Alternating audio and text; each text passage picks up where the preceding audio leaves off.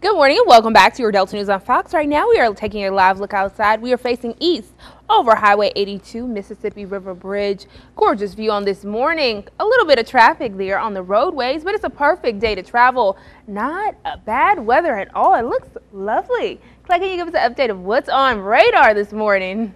Faith, there is absolutely nothing on radar this morning. We are not expected to see any rain anytime soon.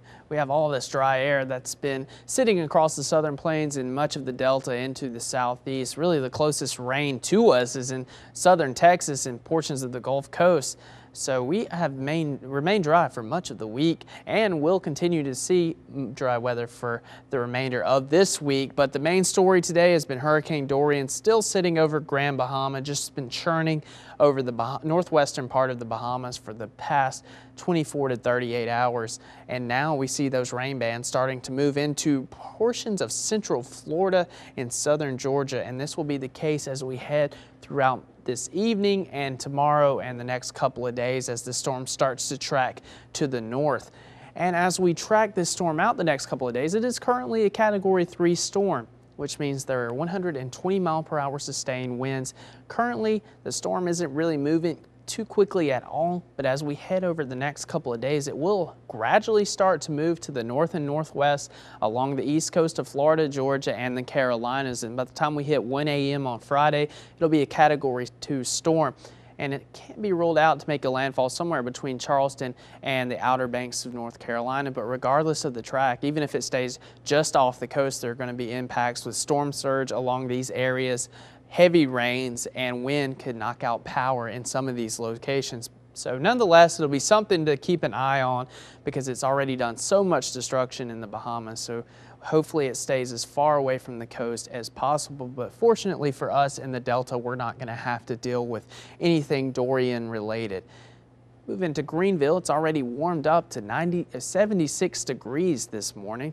Humidity at 85%. It is a little muggy out there, and the same for Greenwood at 78, just a couple of clicks under 80. That humidity at 79%, so it's a little sticky out there this morning, but it's not too terrible. But it will gradually get warmer as we head throughout the rest of the day. And for regional temps, it's 76 up towards Little Rock, 74 in El Dorado, 77 over towards Shreveport. And as we head up the 55 corridor, it is 77 in Jackson, 77 in Oxford, and 79 in Clarksdale.